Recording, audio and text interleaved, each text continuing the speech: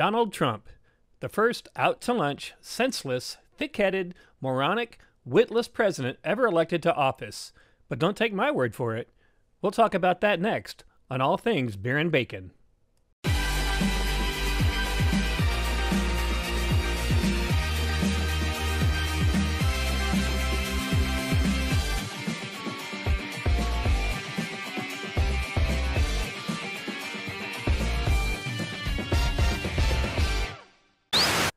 Oh my God, what in the hell were we thinking when we elected this idiot to office? The man has a series of problems and is most likely unfit to run a popsicle stand, let alone be the leader of the free world. Have you heard him talk? His speeches ramble and rave like a lunatic. If that no longer qualifies as alarming, then we're in for some serious trouble. It can be staggering how incoherent this guy is. Here is a word-for-word transcript of a speech where he talked about the Iran nuclear deal.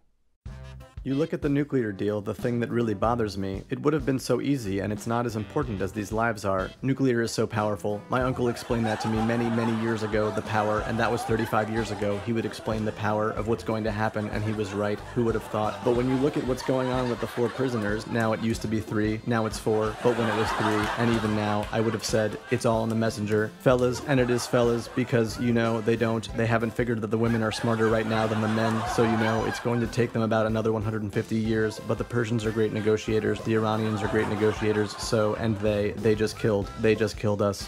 What the, bitch, what the fuck was that? I know, right? That was not a functional use of the English language. That was a Dr. Seuss story on crack. Trump's actual speech patterns sound like when you write a really long text message using only the predictive text that your smartphone suggests for you. Seriously. Here's what happened when we wrote a text message starting with the words "the nuclear" on a smartphone. The nuclear test program was not opposed by the other person who knows what they want, and then the delay is not being done by any other country, and that is not the only way to make sure the world can do more things and things like that, and gentlemen, and then the other people who have been told to leave them alone with their children who are also very sad. Sound familiar? It makes as much, if not more sense, than Donald Trump's ramblings, and only suggests that a smartphone would be an equal substitute for the current president of the United States. The man has no spine. He will make outlandish accusations, often without proof, and when asked about it, he'll try to twist his way out or deny he even said it. Mr. President, you said you Who paid cares? $1 million to charity. I didn't say that. You better read it again. In March of 2017, Trump tweeted this: "Hello, has President Obama gone to tap, I love it, my phones during a very sacred election process? Not an ounce of evidence has ever been produced." Here's what happened when he was asked about it. Well, you saw what happened with surveillance, and I think that was inappropriate. What does that mean, sir? You can figure that out yourself. Well, the reason I asked is you said you called him sick and bad. Look, you can figure it out yourself. He was very nice to me with words, and when I was with him, but after that, there has been no relationship. But you stand by that claim about him? I don't stand by anything. I just, you can take it the way you want. Behind the safety of the internet, Trump claims Obama committed an extremely serious crime. But in person, Trump backs away, first saying that his predecessor was very nice to me with words, and then, "I don't stand by anything." I think he means, "You caught me with my pants down, but I'm never going to admit it." And watch this. That interview kept going and gave Trump the opportunity to set the fake news media straight, but he refused. Here's what happened. I just wanted to find out, though, you're the President of the United States. You said he was sick and bad because he had tapped you. You can take it any way you want. But I'm asking you, because you don't want it to be fake news. I want to hear it from President Trump. You don't have to ask me. Why not? Because I have my own opinions. You can have your own opinions. But I want to know your opinions. You're the President of the United States. It's enough. Thank you. Thank you very much.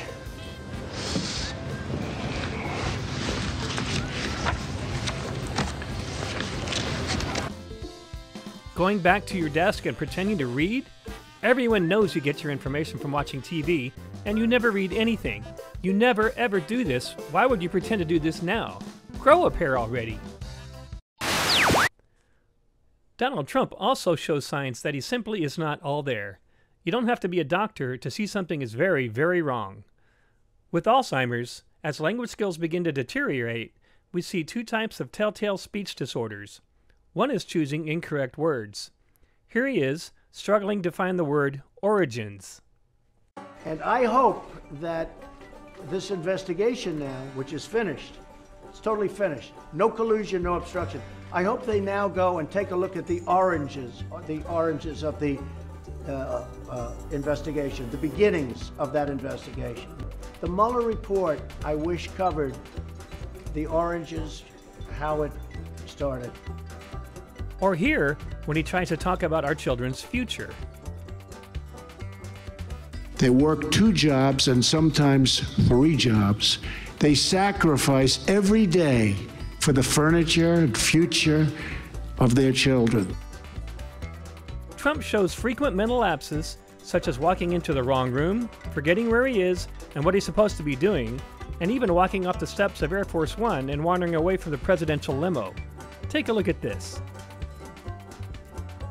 Ladies and gentlemen, the President of the United States, Donald Trump, has returned. He's walking down the stairs, wearing his classic signature red tie. He's about to enter into the presidential limousine. Right. Oh, Mr. Trump. Mr. President. Mr. President, it's back here. Mr. President. Mr. President, please. Mr. President, yeah, yes. Yes, sir, right over here. It's this, right here, sir. Yes, sir. The car with the flags on it. The big black car here at the bottom of the stairs with the presidential seal on the door. Climb right on in the back here, sir. Yeah, watch your head. Watch your head. Here, let me get the door for Melania here. Yes, ma'am. Right on in here.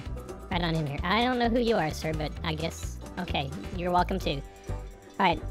Melania, please, take the president's sippy cup and make sure he's buckled in nice and tight. Nice and tight. We don't want anybody working loose here.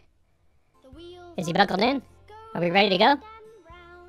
Okay, is he buckled in? Okay, give him back his sippy cup. Give him back his... Yes, sir, there you are. There you are. Good boy. Okay, let's go.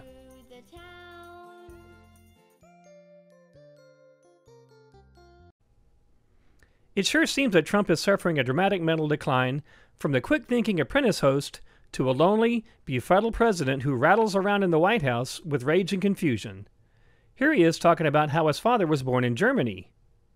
My father is German, right? Was German.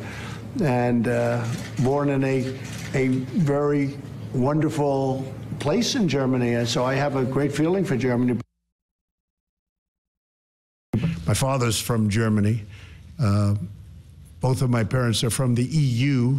Don't forget, both my parents were born in EU sectors, okay? I mean, my mother was Scotland, my father was Germany. His father was born in the Bronx of New York, not in Germany. Why would he think that if he was in complete control of his faculties? Ladies and gentlemen, when your parents get too old to drive, you take the car keys away before somebody gets hurt. By electing Trump, Americans gave a man in mental decline the keys to the world's biggest arsenal. This may not end too well. Donald thinks his shit don't stink. Really rich. I actually think I have the best temperament. People love me. And you know what? I've been very successful. Everybody loves me. I went to an Ivy League school. I'm very highly educated. I know words. I have the best words. He thinks he's one of the most popular men in history, and the facts just don't back that up. Let's take a look at the election in 2016 for starters. More Americans voted for Hillary Clinton than any other losing presidential candidate in U.S. history. In doing so, Donald Trump became only the 5th person in U.S. history to become president while losing the nationwide popular vote, and this is a real sore subject with him. Sorry, Donald, but it's true. Donald also likes to boast about the size of his crowds at his rallies. Trump says his campaign received 120,000 requests to attend the kickoff rally in Orlando.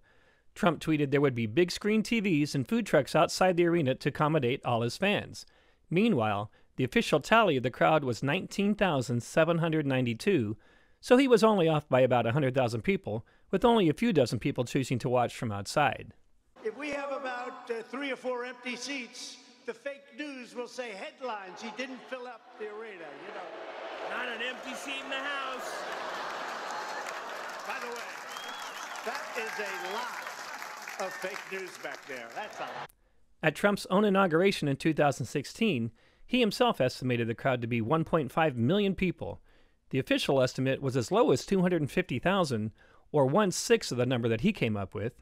Take a look at this side-by-side image of Obama's and Trump's inaugurations. It seems clear that Trump drew significant fewer people than Obama did 8 years ago, and Obama's crowd has been estimated to be around 1.8 million.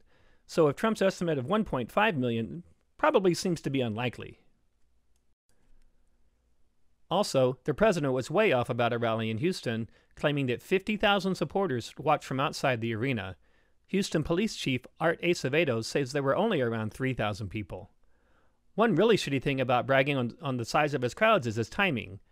As a few hundred onlookers watched at a speech made in Corpus Christi after Hurricane Harvey devastated parts of Texas, Trump began to talk about what really matters during a natural disaster: crowd size. He actually exclaimed, "What a crowd! What a turnout!" Because if there's one thing that truly matters to the millions of suffering people in the wake of a devastating storm, it's the amount of roadside gawkers who come to hear a guy shout into a microphone in front of some trucks. There was no mention of the dead, the dying, or homeless, and no expression of sympathy for them. What an asshole. His recent attack on the city of Baltimore only shows why his popularity is so low. He described the city as a disgusting, rat and rodent-infested mess. Those people are living in hell in Baltimore. They're largely African American. You have a large African American population, and they really appreciate what I'm doing, and they've let me know it. They really appreciate it. You know, to say that we don't want to live here, no human being would want to live here, that's not true. We are human.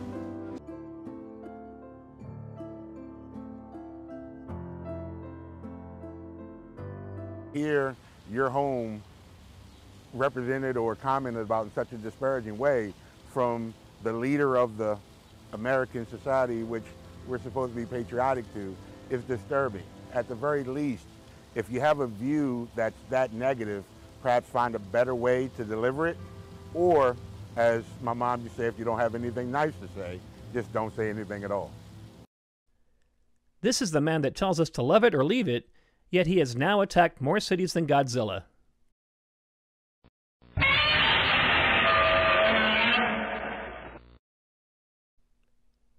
Maybe he should take his own advice and go back to Germany. Did these remarks make him more popular? The Baltimore Sun recently published an editorial in their newspaper after his attack. Here's an excerpt from it. Finally, while we would not sink to name-calling in the Trumpian manner, we would tell the most dishonest man to ever occupy the Oval Office, the mocker of war heroes, the gleeful grabber of women's private parts, the serial bankrupter of businesses, the useful idiot of Vladimir Putin, and the guy who insisted there are good people among murderous neo-Nazis, that he's still not fooling most Americans into believing that he's even slightly competent in his current post, or that he possesses a scintilla of integrity. Better to have some vermin living in your neighborhood than to be one. This country was built on the backs of those who came from somewhere else, those who look different, and those who disagree. To stand back and allow our leaders to suppress any of these things reeks of cowardice. It's the complete opposite of principled leadership. It's time for all of us to decide where we will draw the line. Mine has already been crossed. If we miss anything, be sure to let us know in the comments below. Be sure to like, subscribe, and tell your friends. Thanks for watching All Things Beer and Bacon.